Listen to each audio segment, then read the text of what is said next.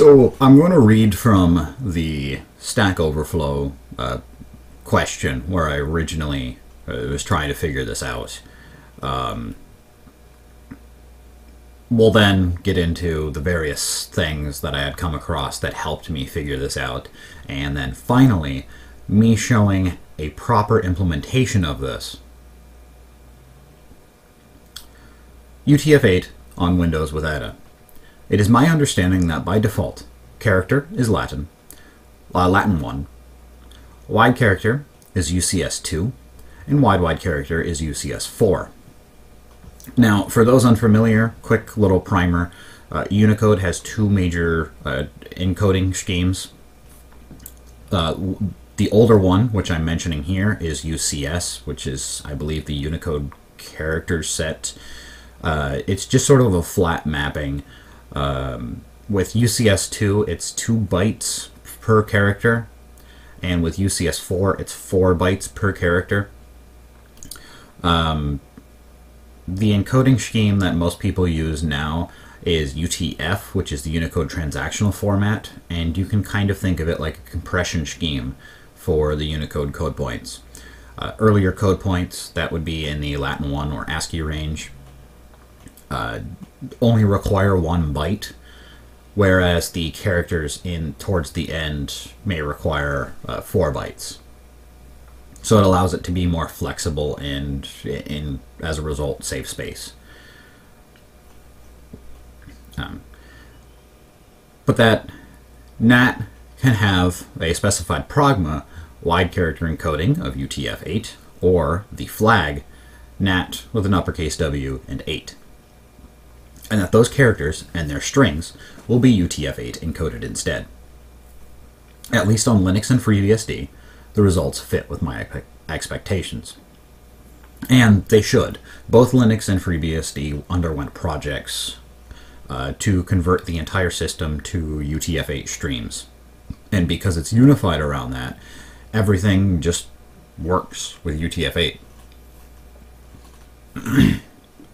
But on Windows, the results are odd for either wide or wide variants.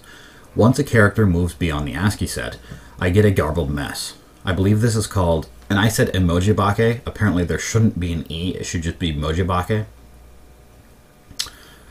So I figured it was a code page issue. After all, the default code page in Windows, and therefore what the console host would load with, is 437, which isn't the UTF-8 code page. So then I put in the command for changing it to the UTF-8 code page. And now, instead of the mess of extra characters, there's an immediate exception. And it raised a Ada.io exceptions device error, and the file that occurred in happens to be the Ada wide text.io package. So I navigated to the specific line that this was occurring in, and it seems to be within the putc binding of fputc.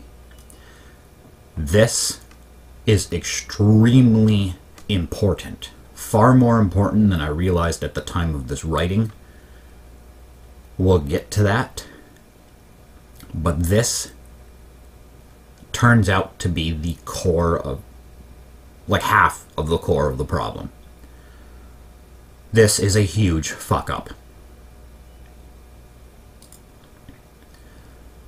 But this is standard output. Shouldn't an EOF never happen?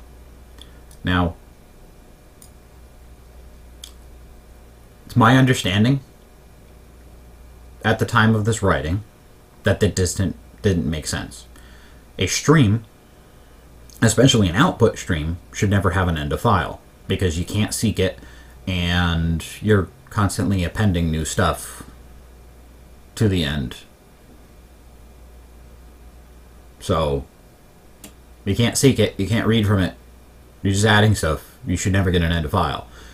As it turns out, and we'll get to this when we also get to fputc and how that's wrong, EOF is sort of an overloaded error and happens to have special meaning when dealing with standard output. So then, because I assume at the time of this writing that I was misunderstanding stuff or not doing something properly, is there some kind of special consideration Windows needs? How can I get UTF-8 output? So some people ask some questions that I need to elaborate on, and I add, I tried piping the output into a text file. The supposed UTF-8 encoded program still generates mojibake in the file. Not sure why this would immediately throw an exception in the console though. So then I tried directly opening and writing to a file instead of the console or through a pipe.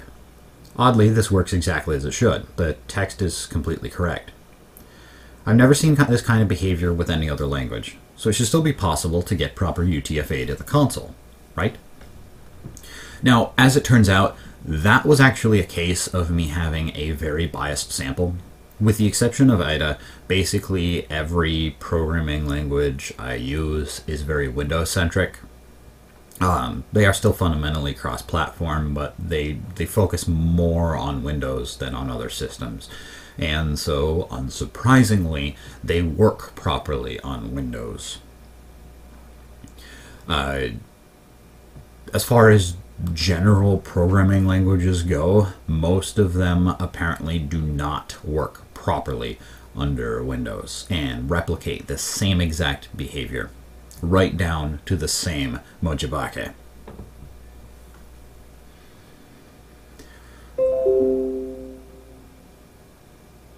So let me show off the fix first.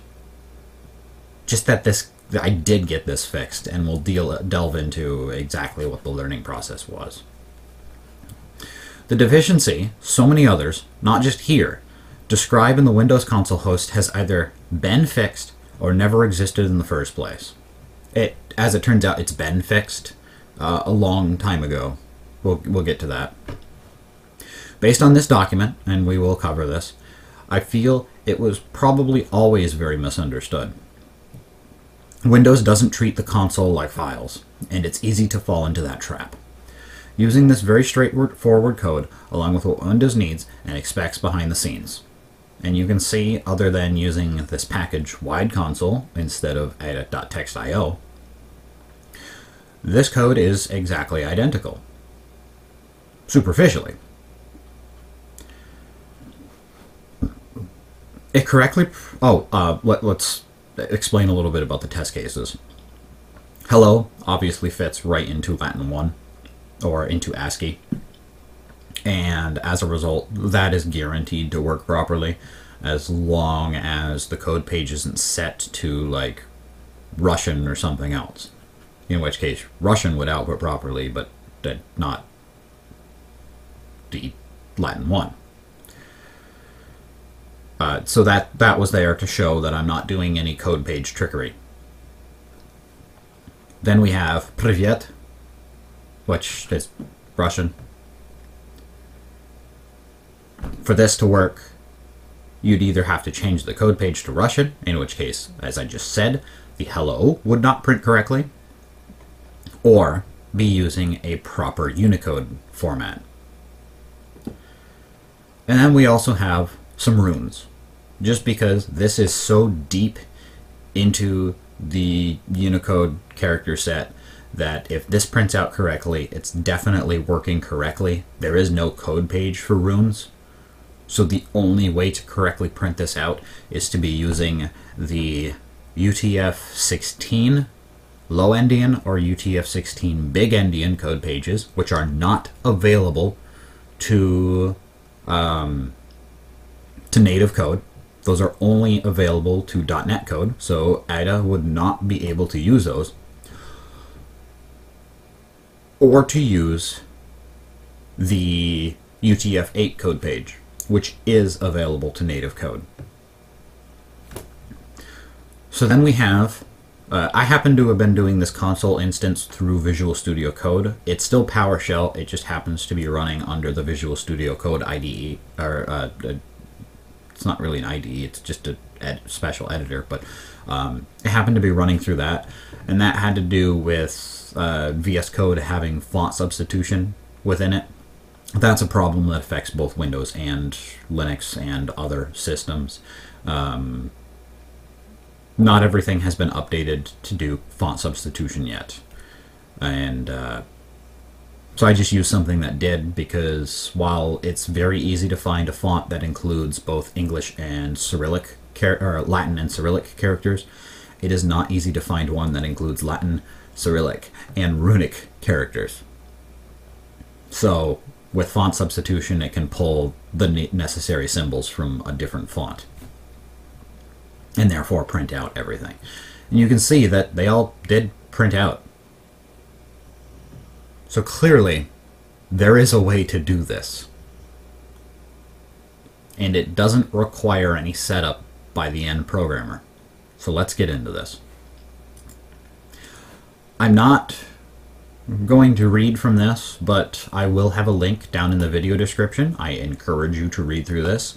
And I think he has another document which he goes into some additional detail about this that I would definitely also recommend reading. But it's Conventional Wisdom is Retarded, aka What the Bleep is _O_U16 text by Michael S. Kaplan. And this was the document that got me starting to think that what I was being told about Unicode output on Windows was wrong.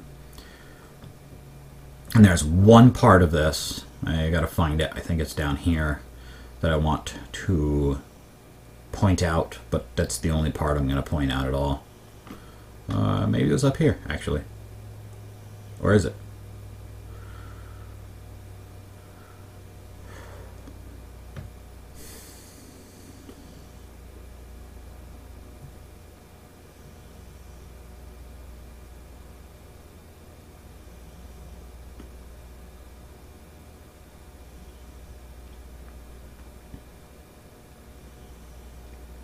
Okay.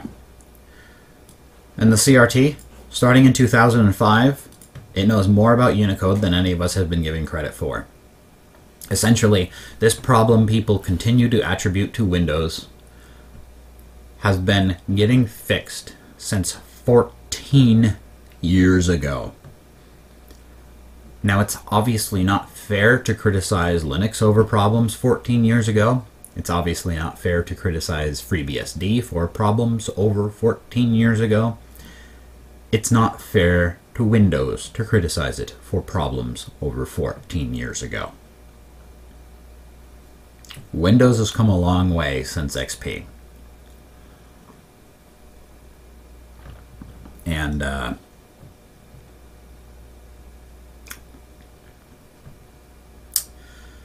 yeah. This has worked correctly for quite a while. So let's get into the Microsoft documentation, because this, you see there's two functions here. I told you this was going to be important. So let's see what it has to say. For the return value, each of these functions returns a character written. For fputc, a return value of EOF indicates an error. For fputwc, a return value of WEOF indicates an error. If stream is null, these functions invoke the invalid parameter handler as described in parameter validation. If execution is allowed to continue, they return EOF and set error no to EINVAL.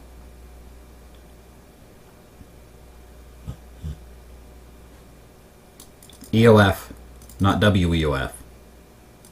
Remember it was saying fputc, not fputwc. Everything matches up. fputc is clearly being used. Clearly being used. So now it gets interesting with the remarks. Each of these functions writes the single character C to a file at the position indicated by the associated file position indicator, if defined, and advances the indicator as appropriate. In the case of fputc and fputwc, the file is associated with stream. If the file cannot support positioning requests, or was opened in append mode, the character is appended to the end of the stream. Okay, everything's standard there. The two functions behave identically if the stream is opened in ANSI mode. fputc does not currently support output into a Unicode stream. I'm going to repeat that. fputc does not currently support output into a Unicode stream.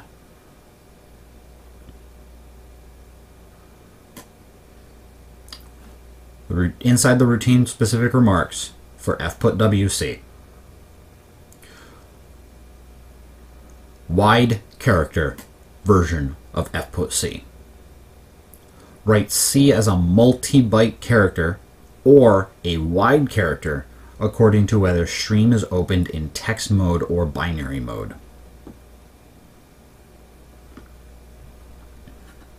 The Microsoft documents make it very clear that for wide character output, and Windows supports all of it, UCS2, UCS4, UTF-8, UTF-16LE, UTF-16BE, UTF-32LE, and UTF-32BE. Whether or not that's a good idea or not is up for debate. I understand their reasons for it. I understand the reasons why Linux and other Unix systems would want to simplify it and just unify one encoding. Both have their merits. I don't want to get into that debate. But it is very clear that for any kind of Unicode output, you need to be using fputwc. It is also very clear that fputwc still does the correct thing if the stream is opened in ANSI mode. It still outputs correct ANSI stuff. So you can safely, blindly put fputwc into your code. It will do the correct thing when not doing Unicode. fputc, on the other hand, will not do the correct thing when doing Unicode.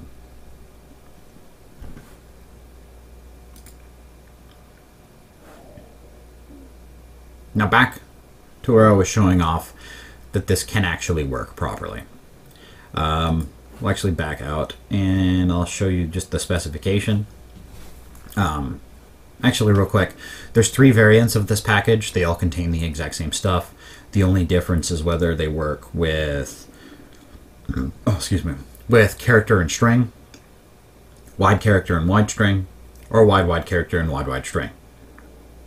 They're in separate packages just because otherwise the downstream developer would have to deal with the collisions and have to specify what type the character is specifically, and then that's just unpleasant for them. So rather split the implementation, just like AdaText.io, AdaWideText.io, and AdaWideText.io are split. Essentially, these are a specialized wrapper around those behaviors. So for example, wide console is a specialized wrapper around wide text.io that specifically only deals with the standard input, standard output, and standard error streams. And because of this, because it knows it's working with them and only with them, because it knows it's not working with a file, can do the correct setup. So we have a bunch of wrappers for get and put and new line and put line. We have some additional stuff for like moving the cursor around and the bell. I don't have a lot of the unique console stuff supported. Just those, because primarily these are what I'm interested in. But let's get into this. In the Unix one, because again, most of these systems have completely unified their text streams, we don't need to do anything special. These can directly map to the AdaText.io stuff. However, inside of the Windows one is where we get interesting. And you can see what I'm actually doing is making calls to fputwc. I set that up somewhere, right? Or did I set that up in the spec? Where did I set that up? Okay, either way though, I'm making calls to fputwc. So each of these correctly maps to the appropriate Windows command, Windows function. Furthermore, I said in the Stack Overflow post that the Windows console is not a file, and it's an error to treat it as a file. Or rather, the standard input, standard output, and standard error streams on Windows are not files. It's an error to treat those as files. They're really more like objects that need to be sort of instantiated or adjusted on Windows. And part of that is associating what character encoding the stream is. These three commands do exactly that. We set standard input as UTF-8 text, we set standard output as UTF-8 text, and we set standard error at UTF-8 text. That's all that needs to be done for correct output. And because this package wraps that behavior and hides it away, it's exposed as what is the exact same stuff. You could quite literally just drop in the console packages that I've written into any Ada text, and they should just work. If they don't, that's an error on my part. Because otherwise they are directly replicating that behavior. Superficially, rather. I should be clear about that. They are superficially replicating that behavior, but they're doing the correct thing under the hood. Now, I have tried to get this fixed since I discovered this was actually an error on their part. The GCC developers have told me that I'm mistaken. The GNAT developers have told me that I'm mistaken. 2 AdaCore employees have told me that I'm mistaken. And yet, you can clearly see this working right. If you believe these pictures are doctored, guess what? The console package is clearly open source. I encourage you to download this and to use it. See for yourself. It works correctly. I'm not mistaken. Microsoft's own documents are not mistaken about how Windows works. There's a lot of developers who don't understand Windows.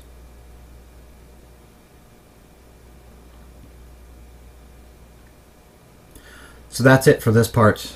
I'm not sure what topic I'm going to be covering next, but until then, have a good one.